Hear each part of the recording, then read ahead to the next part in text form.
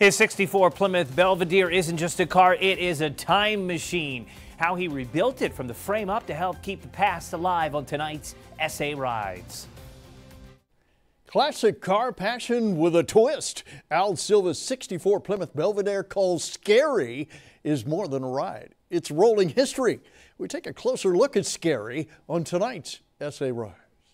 I gotta get down the road. I'm gonna be meeting Alex Garcia from SA Rides.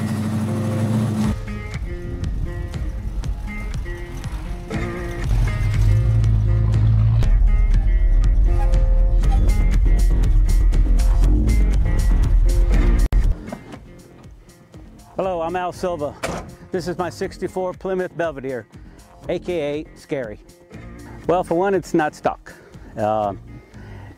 When I bought it, it was a heap. It ran, but it was a heap. I've had it for roughly 12 years. My son actually found it. But this paint job here is probably close to 12 years old as well, because I did everything really quick once I got it. It's got a rebuilt motor, 318. Front grille has been changed. It's custom. Front seats, yeah, they're bucket seats out of a Chevelle. People think it's a stick shift because it's got the the stick on the floor. It's a automatic shifter in there. Yeah, I appreciate just what it is. It's not really a rat rod. It's not a rat rod, but I like to call it a beater. I just like the body style. I do want to redo the paint. It's going to be the same color, only everything that's chrome is going to be a high gloss black. I'm not really cool.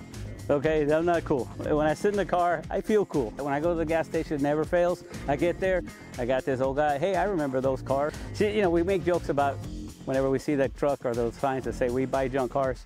She knows that to me, they're more than just junk. Yeah, they're a little part of what I call rolling history. I got buddies that they have them in the garage. I'm not throwing rocks, Carl. Get out and drive them. Yeah, so if you can't enjoy them, why have them?